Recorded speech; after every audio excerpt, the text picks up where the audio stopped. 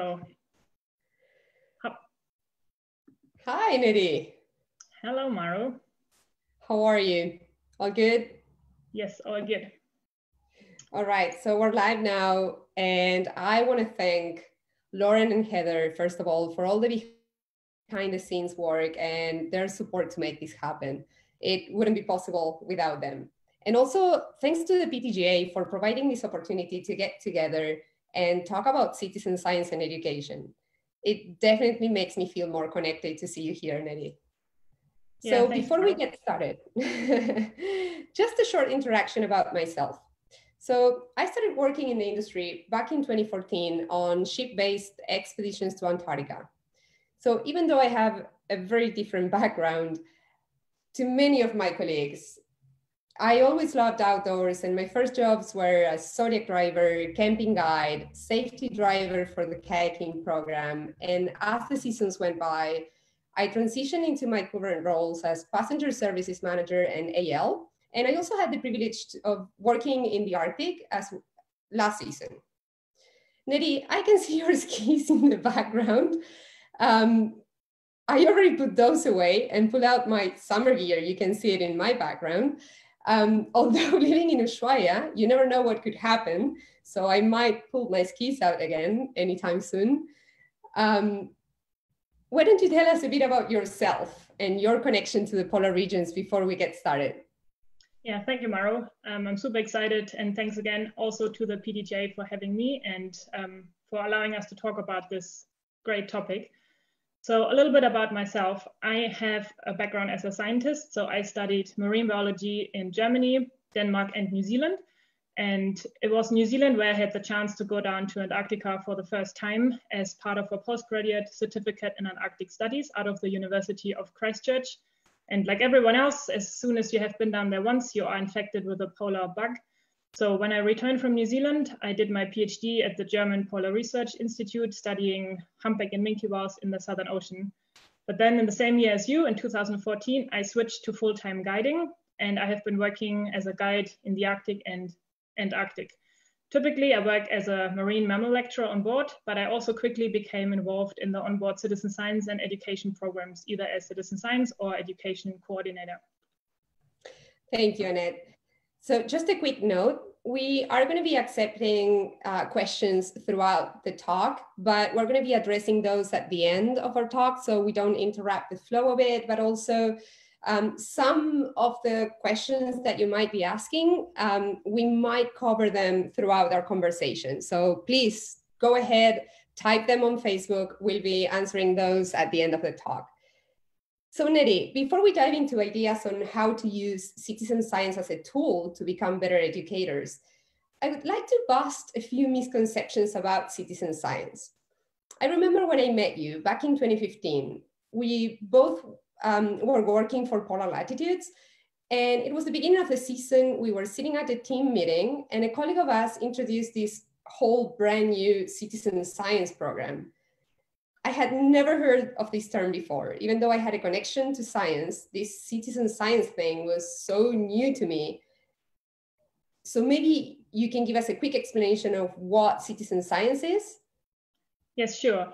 So there are actually quite a few different definitions floating around, but the bottom line of all those definitions is that citizen science is defined as scientific work undertaken by members of the general public. All right, so what you mean is that even without any training in science, without being a scientist, we can still do it. I mean, surely there must be some prerequisites. Yeah, exactly. That is the beauty about citizen science, that anyone can participate. You don't need a degree. The only thing that you need is a little bit of time and a lot of enthusiasm. Time. So I'll get back to that in a few minutes. But focusing on citizen science, I mean, surely it must be a pretty new concept, right? I mean, I didn't know about it. I haven't heard about it. Can you tell us a bit about the history of citizen science? Yeah, the history is actually quite interesting because the concept of citizen science is not new. Citizen science has long histories in meteorology, astronomy, and ornithology, to name a few. And it is actually dating back to at least the middle of the 19th century. And I'm sure that many of you have either participated or heard about a citizen science project without really realizing it. And I want to give you an example. So some of you might have heard about the Christmas bird count. And this is one of the oldest citizen science projects, and it has been running since 1900, so for more than 100 years now. And it has actually quite a funny story, because the Christmas bird count was started in North America in an effort to change a different tradition, the Christmas side hunt.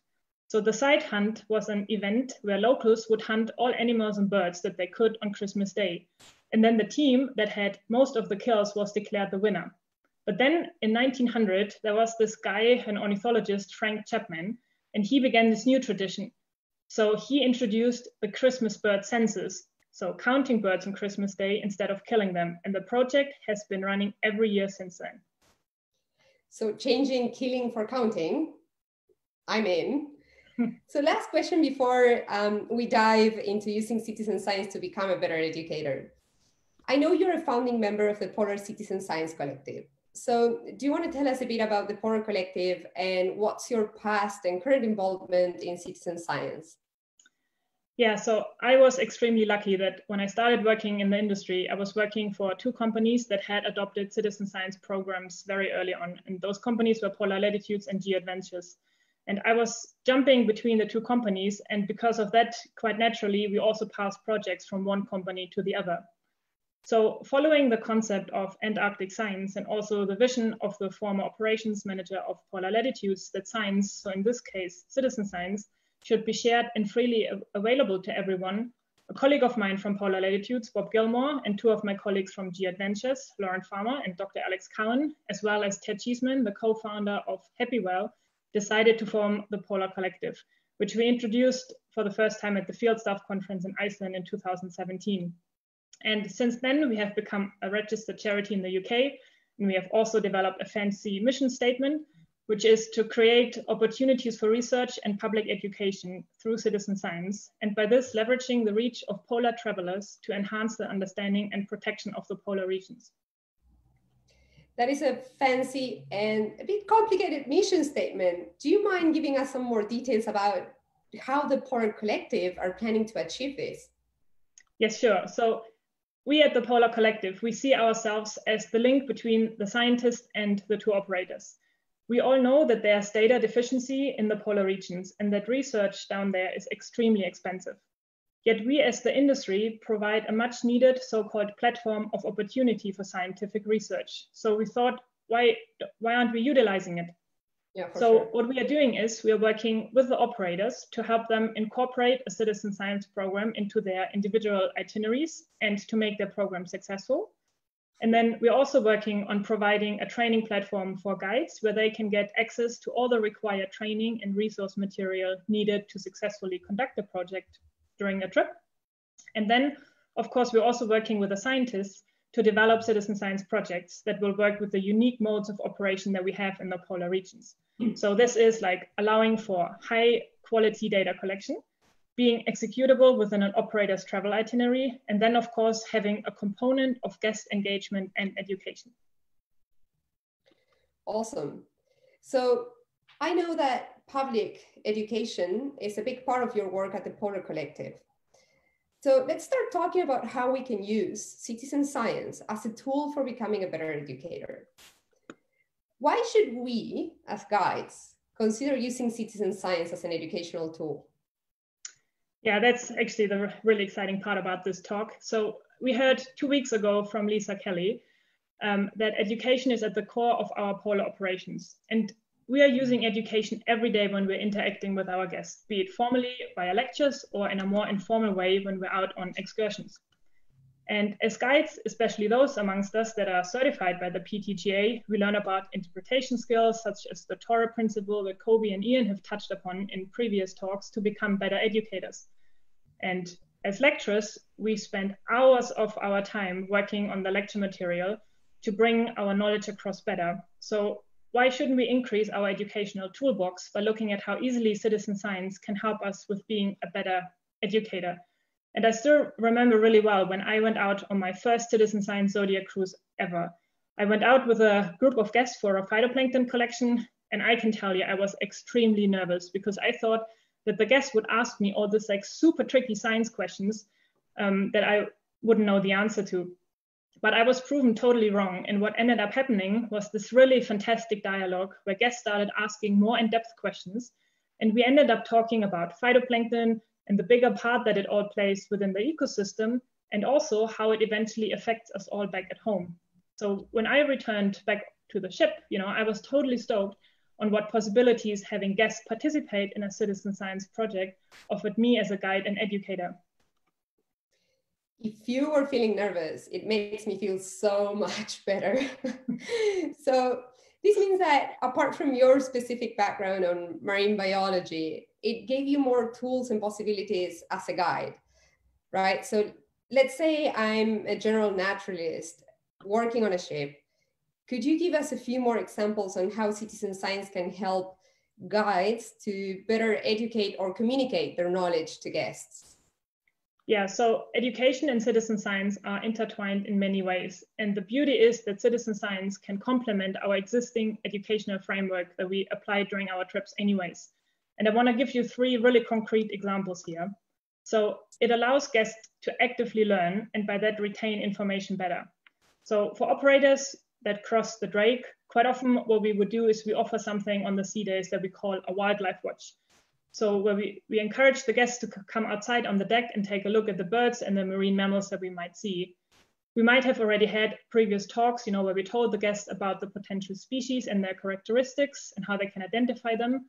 And typically the birder or the marine mammal person will be out on deck as well, helping guests identify the different species.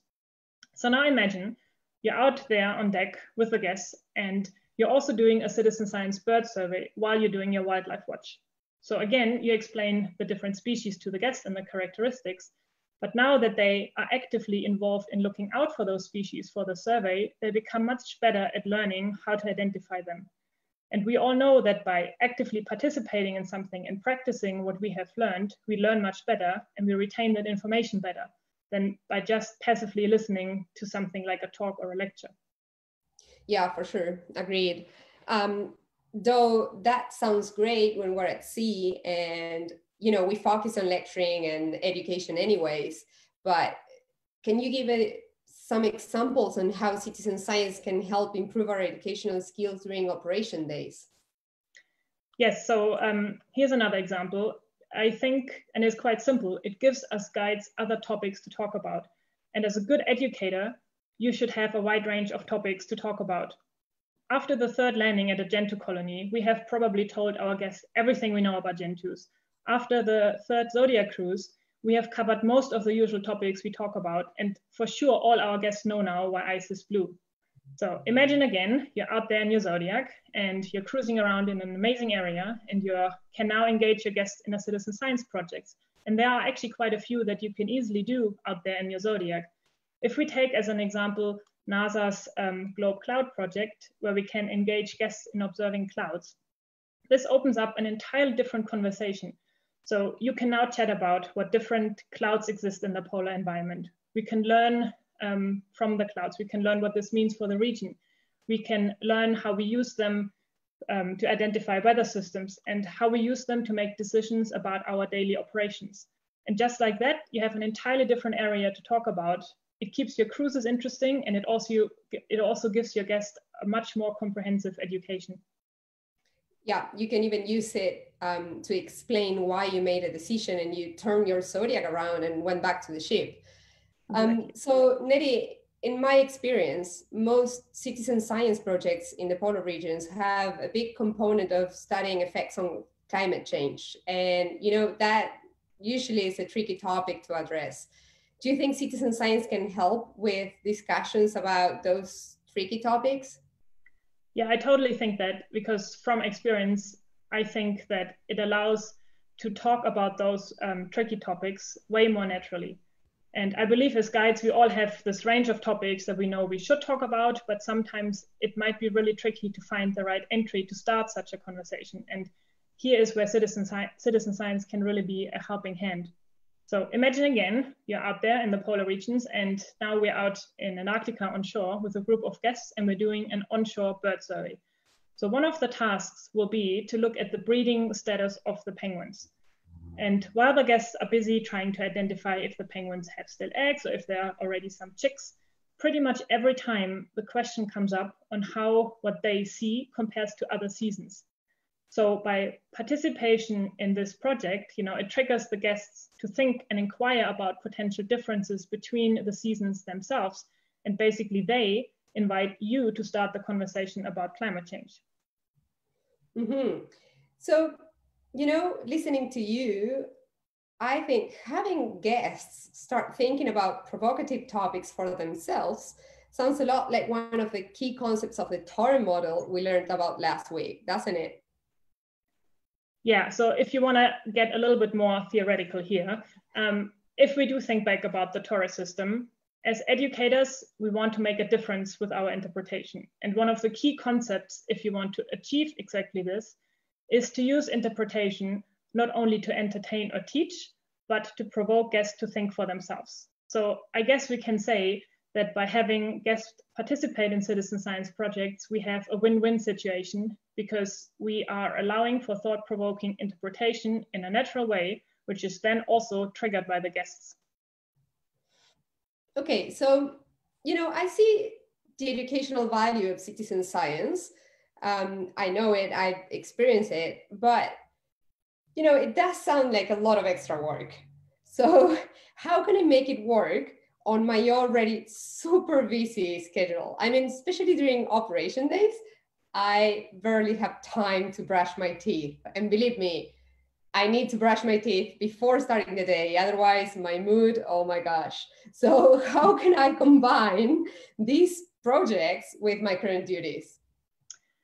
Yeah, of course, like anything that we do, there is a bit of time involved. But I think we have to look at this question from two different perspectives. So we need to talk about two sections here. One is preparation time, and then the time needed to actually do the project. So if we focus on prep time first, yes, of course, there is preparation time involved to become familiar with the project. But this ideally happens prior to the season. And then I would say it is comparable with all our other pre-season preparations, like updating lectures, refreshing our memories on wildlife, plants, geology, and such. And I can find the information I need on the Porter Collective website, right? Yeah, eventually, once our training platform is up and running, it will all be there. For now, for all those keen guides out there, you can check out all the information about Antarctic projects in the FOM. Okay, perfect. Yeah, and then also for preparation time, we have to look at preparation time on board. And this is typically very limited. It is hardly any to maybe like 15 minutes. But I think it is also key to remember that you need to prepare your guests by introducing the projects early on the trip so that they are ready when projects are happening, because not all projects happen when you announce them. And I want to give you a quick example why this is so important. So a few years ago, you and I, we were on a trip to South Georgia, and we had given them like the citizen science introduction. Everyone knew what different projects we had. And then when we crossed to South Georgia, we suddenly came across this super aggregation of humpback whales out there. And, of course, everyone grabbed the camera and went outside. But because they knew how important humpback whale flukes are for happy whale, we had like this amazing conversation out on the decks. Everyone was shouting, did you get that fluke? And fluke over here. And, lenses were crossing. And we had so many fantastic photos. We sent them all into Happy Whale, and we managed to actually double the humpback whale catalog, for the region of South Georgia. So preparation is really key to that. That was a fantastic afternoon, and those shots, they were amazing. Yeah, they really were. Yeah. And then, so the second part, for this time question is the time that you need to conduct the project. And the projects that have been floating around in the industry and are supported by the Porter Collective, they are selected in a way that they don't take up too much extra time. So anything from a few minutes to a maximum of an hour, because we do understand that extensive time to conduct the project is a major limitation for making it successful. So to make a really, really long answer short, I personally don't really consider the time commitment as an issue. Because if we think of all the other activities we do to entertain and educate our guests, such as bar activities, camping, kayaking, they are all really time-consuming activities, but we do them because we see value in them for our guests. All right, good answer. And I'm going to keep that answer you gave, the short answer, I'm going to keep it with me. So next time I'm on board, time won't be an issue. So, Neri, speaking of guests, I could imagine that for some people, for some guests, might be a bit too much to talk about science. It sounds like a big word. So some of them might be a bit hesitant about citizen science. How do you make it attractive to them? Yes, so the key, I think, is to keep it fun and engaging. And citizen science is really not complicated. So make sure that you sell it in that way. And I believe that it's best to have and show enthusiasm, because we all know from anything that we do, if the guides are excited, the guests are automatically excited as well. Okay. And I want to give you an example of a really enthusiastic colleague that we have worked with. He works as a kayak guide in the polar regions, and he is the most enthusiastic person I know when it comes to NASA's Globe Cloud project.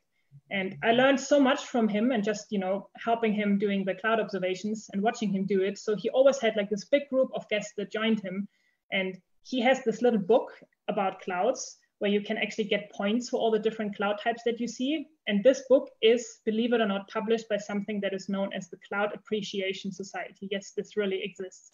And it's a really cool book that you can have. And guests love it because they kind of keep adding up their points. And in the end, it is how guests connect with guides, which comes back as positive feedback to the company. Exactly.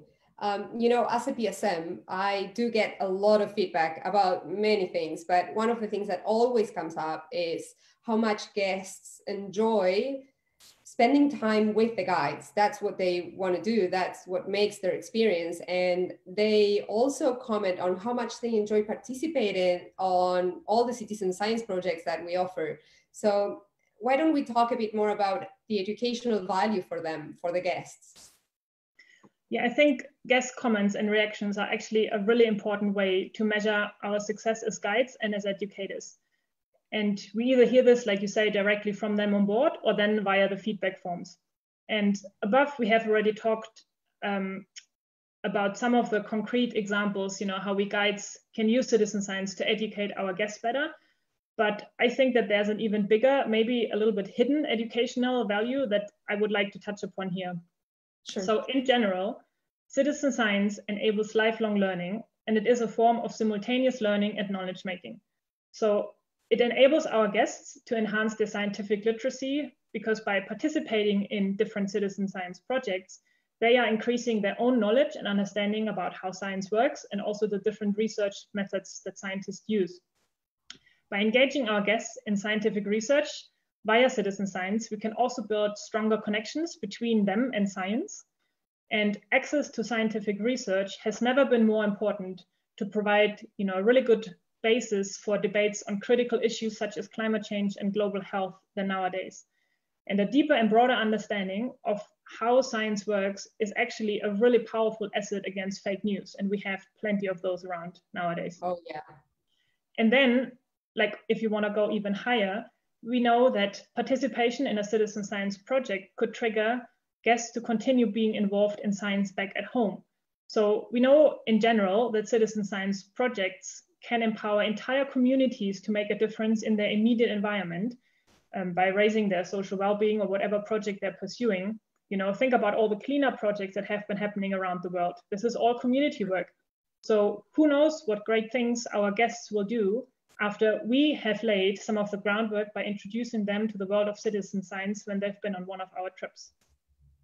Yeah, for sure. I agree. It is a powerful tool and we should be using it. I bought it. So listening to this, Annette, I think we're starting to touch on something bigger. A really important topic within the industry has been, and it's going to continue being, sending guests home as ambassadors. So do you think citizen science can help with that task? Yes, I think so. But to answer the question, I think we should ask ourselves first how we can actually create ambassadors. So I believe, first of all, taking them to those incredible regions is a very good starting point. But I think to become an ambassador for anything, you need to be touched by it in a way so deeply that it completely rocks your world. And to get this feeling, you need to have experienced it. So by ensuring that our guests have those incredible experiences that I think we as guides have all made in the polar regions ourselves, we are playing a really important role in creating ambassadors. So yes, using education in all its different ways, is it via lectures, chats, or citizen science, to create those experiences will help us succeed at that. Because then every time our guests think or hear about the polar regions, they are put right back to their trip. And there is a quote from a guy that some of you might have heard of. His name is Sir David Attenborough. I think he's quite famous. And he has said, no one will protect what they don't care about, and no one will care about what they have never experienced. So don't underestimate how much citizen science can enrich the guests' experiences. They get a chance to participate in science firsthand, and this is something that many guests have actually never done before, and they really enjoy it. Also, the feeling that, through their participation, they are contributing to science is often a really big deal for them. And we see this on the, many comment forms. The guest of today doesn't want to be just a tourist anymore. They want to give back to the places they visit. And, there are so many great stories on how citizen science has impacted our guests right there on board, but also, when they're back at home.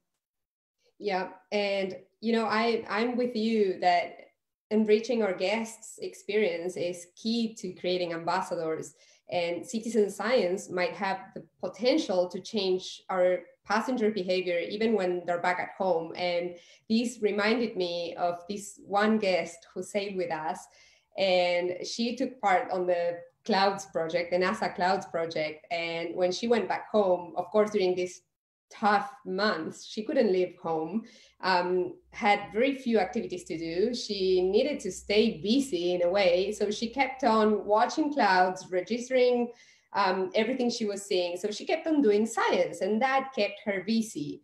So I'm pretty sure that you, with all your experience, you might have many more examples like this one. Do you want to share them? Yeah, of course. Yeah, that's actually a really cool program, to help citizen science get you through this terrible time at the moment. So let me think. There's actually I could highlight one example where guests were impacted right there during the trip. And so it was one of those like stunner in the Arctic days. And we were south of the circle. We were at Stonington Island, and I was out with a group of guests for our Fjord Fido citizen science cruise. And we dragged Annette behind the boat. And did they bring you back? Yes, they did bring me back. So when we got the phytoplankton net back on board, we could see that it was completely yellow. And this means that we must have sampled right within a phytoplankton bloom. So we got all the phytoplankton down into our little bottle that we used to filter. And while we were talking about phytoplankton, its importance within the Antarctic ecosystem, and also, for the rest of our planet, one of the guests suddenly interrupted me and said, no, this is not just phytoplankton, this is the gold of Antarctica.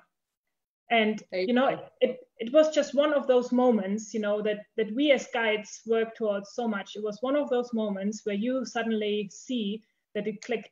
You could see it in their eyes. They suddenly understood how much phytoplankton means to the entire environment down there. And then it's not just the penguins and the whales. And what was really cool was so for the rest of the trip, everyone started talking about phytoplankton. It was way cooler than penguins and whales and seals. So I think that's a really nice example of how you can impact their experiences right there. For sure. Hey, do you have another example of how maybe citizen science can change behavior at home? Yes. There's also, I think, a nice example. So a few years ago, we had a guest travel with us to the polar regions, and she and her partner, they participated in the onboard citizen science program. And when she came back home, she actually changed the topic of her master's to also include climate change, because she suddenly was so interested in learning how climate change affected the polar regions. And what is even more amazing is that she wanted to stay involved with citizen science and the polar regions. So just recently, she joined the board of directors of the Polar Citizen Science Collective. So I think that's probably a prime example of how you can change someone's experience. That is great. So Nettie, I do have a question that is going around my head. Just thinking, it obviously has a great impact in guests' experience, and it can change their behavior. But I have heard from many guests and some guides too. Do you think there's actually a benefit for science in doing all these projects?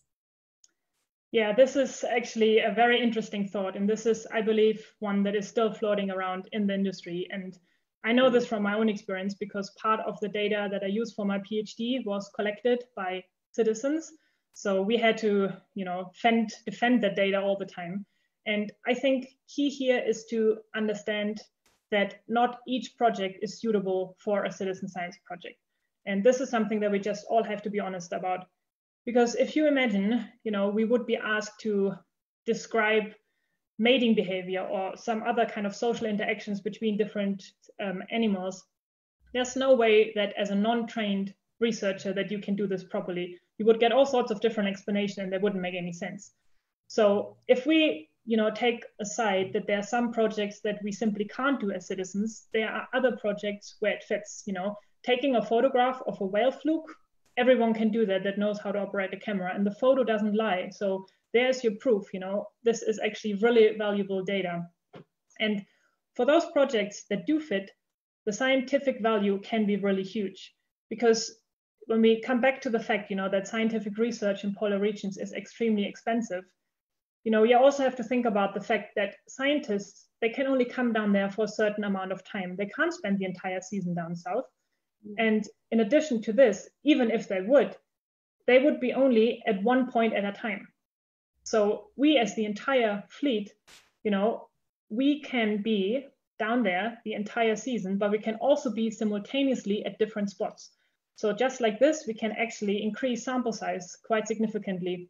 And in 2015, when Fjord Fido slowly started, Bob was actually in contact with a few of the American scientists to work on new citizen science projects for the next season.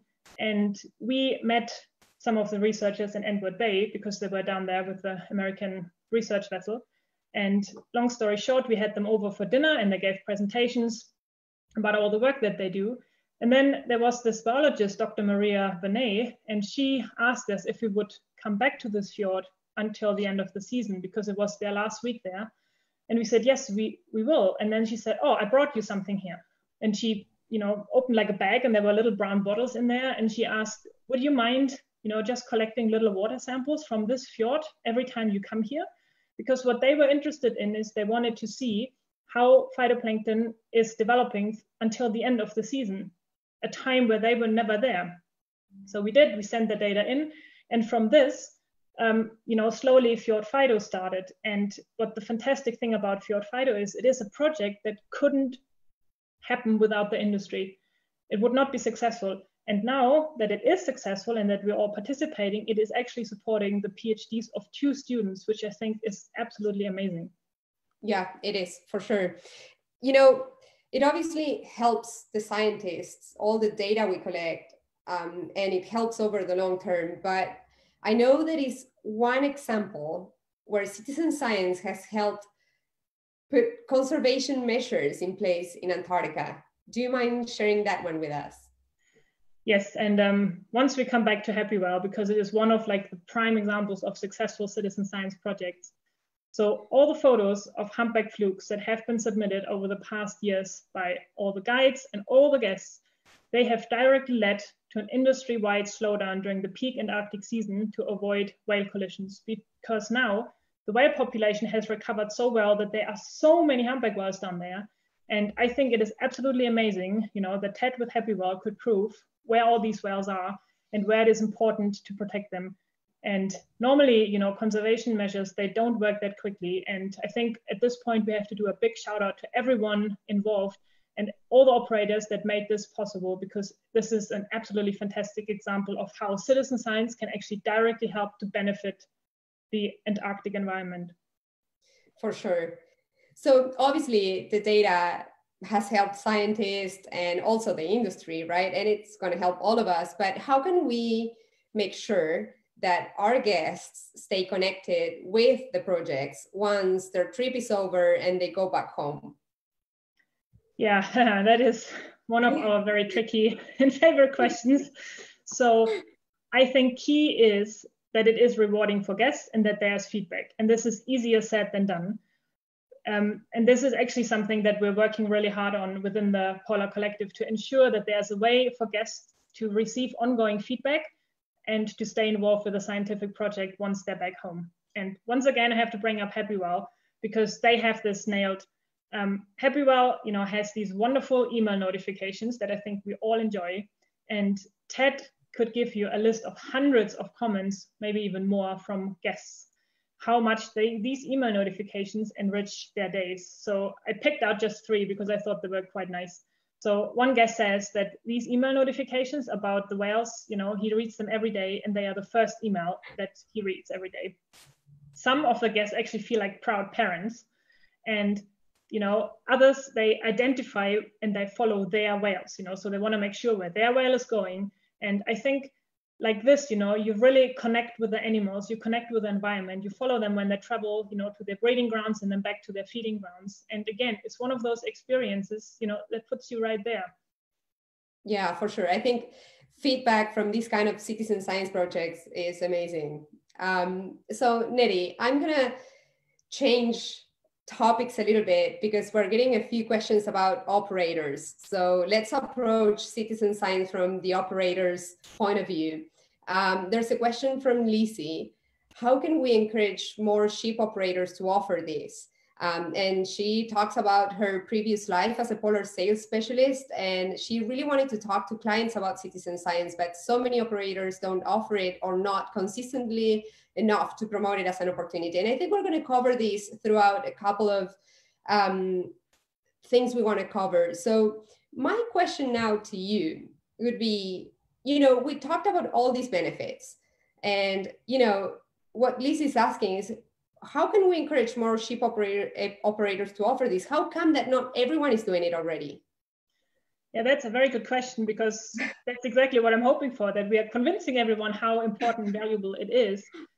And so the reasons why operators are not doing it is difficult to tell, because each operator might have their own reasons. But certain topics do come up over and over again, especially during different workshops that we have been doing on this topic. So some of the operators, they might worry that high costs are involved. And I think we can say quite easily that that's not the case. There's a variety of projects out there that cost hardly anything or even nothing. Most of them, they require maybe like a smartphone.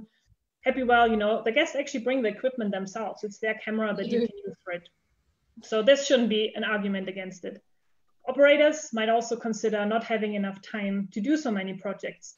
And I don't know if this is a misconception, but it actually doesn't matter if you do 5 projects, if you do 10, 20, or if you just do 1, whatever fits into your schedule. And each operator's schedule is very different. So some allow for more and others for less projects. But any participation, even if it's just 1 project and maybe just 2 or 3 samples per trip, this actually has real value. So this also shouldn't be an argument. Operators might also be concerned that there's difficult logistics involved with like receiving and returning equipment and samples to and from scientists. And I think you and I, we both know this from experience, how difficult it can be, to get samples forth and back. But again, it shouldn't be a limiting factor, because as an operator, you have the choice to choose not to participate in such a project. And especially if you're beginning, to test citizen science and see what positive effects it has, don't start with a logistically heavy project. And, there are plenty of other projects available where the logistics involve emailing data sheets or uploading photos. And again, this is an area that we focus on, within the Polar Collective, where we're trying to help the scientists. We have an app, where we trying to incorporate all the different projects that then facilitates data entry, but also like the transferal to the scientists. And we're also trying to work out, how we can support everyone with logistics. So again, this shouldn't be, stopping you. And sure. I think that there are probably many operators that already have citizen science, but that the guests are simply not aware about it prior to their trip. Well, that's a really good point, and it reminds me of the very beginning when we were working at Polar Latitudes, and we had the citizen science program, but guests often commented that they were not aware of it prior to joining the cruise. So do you think maybe citizen science can be used to generate more revenue and work as a marketing tool for some companies? Well, you're putting me on the spot here. I'm by no means a marketing expert, and I also hope that John is not listening right now because he would probably not want us to give away some of his secrets. So, hey, John, if you do listen, please cover your ears for the next minute or so. But I guess it does. But I can only speak for how it worked at Polar Latitudes. So, like you said, we saw on the comment forms, the guests were not aware of the Citizens program prior to the trip, but that it was one of the best parts of their experience. And Polar Latitudes, they started to take those comments really seriously, and they began marketing citizen science better. They incorporated it as a normal activity. You can see it on the website. And now we have guests saying that citizen science was one, if not the only reason that they booked with us. So probably more generally speaking, it is like a supply demand thing. The more guests know about it, the more they might book. And it is actually something that informed travelers are starting to look for when they choose who to travel with, because prospective guests are often asking how we can justify visiting those places. So for the marketing departments out there, they come up with all sorts of things that they can market today. We have kayaking, we have camping, now we have stand-up paddling, we have helicopter flights, we have submarines. So why not add, the simplicity of citizen science as an activity as well? And who knows what happens, maybe you get an increased booking, but I think it's definitely something that we should do because we can, and also the guests are asking for it. And I'm sure it will increase bookings. We've seen it. It's been proved. So Nettie, it is undeniable that citizen science has a huge value for everyone. So we got a question from Alex. How do I get involved in citizen science if my operator doesn't include it in the program on board? That is a good question. And so there are opportunities. So no one says that you can't. Ideally, you're backed up by the company, as it might then be easier for you to do when you have the entire team behind you. Because I think we as guides, we all know how we react when someone comes along after a really long day and says, hey, can you do something else instead of enjoying your beer in the bar? But it doesn't limit you from participating. Like we said, there's no prerequisites. You just need to be enthusiastic and you need to do the preparation work. And we at the Polar Collective are there to help with that as well.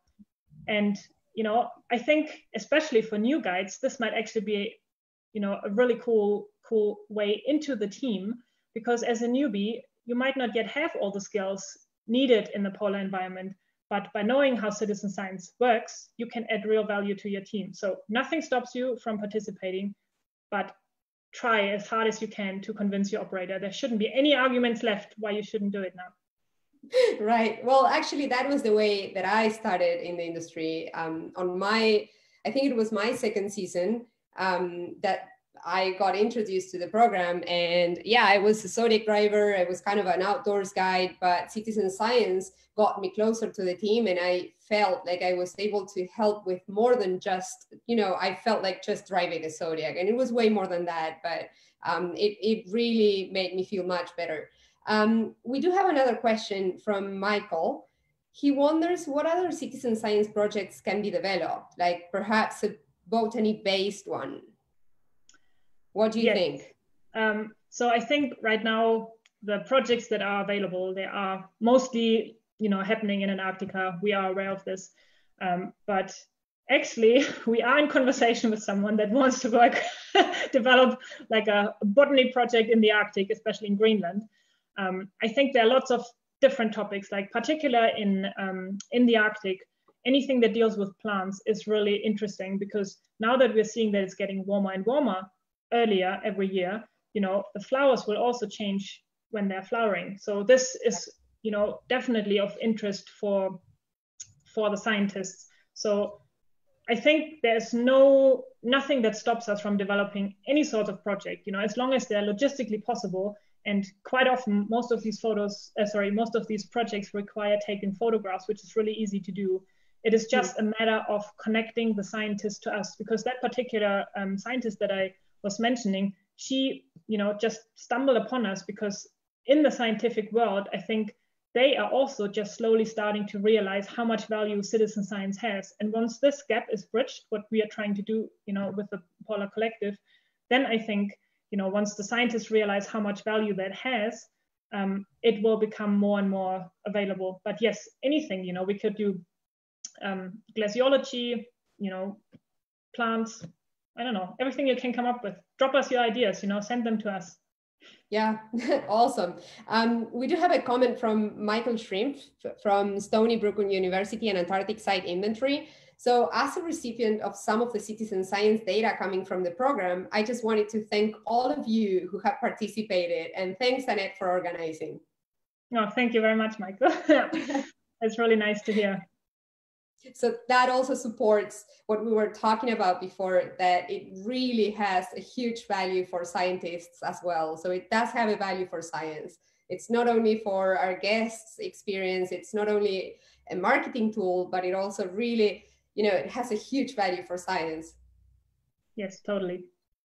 So Annette, if you're okay with this, I would like to highlight 3 key messages that I took out of this talk as a guide looking forward to being back on a ship, driving, lecturing, hiking, doing citizen science. And please add anything. If I'm missing something, please add it. So number 1, anyone can do citizen science, even if you have no related background. Okay, number 2, it is a great tool for becoming a better educator in multiple ways. Number 3, it has an all-round value for all stakeholders, us as guides, but also the operators, the guests, the scientists. What do you think? Absolutely correct. And I would probably add that, for all those hidden science nerds out there amongst the guides, this is your time to shine. Put on those fancy glasses. And science is cool. All right. So, most of us have more free time than usual at this time of the season. I mean, most of us would be super busy on board the ship with no Wi-Fi connection. So I guess we can start preparing right now for next season. Do you think you can give us some tips on what every guy could do? Yes. So coming back to that, can I do citizen science if my company is not offering it? Yes. So what I would suggest, first of all, talk to your operator. They have to do citizen science now. Then chat to us at the Polar Collective.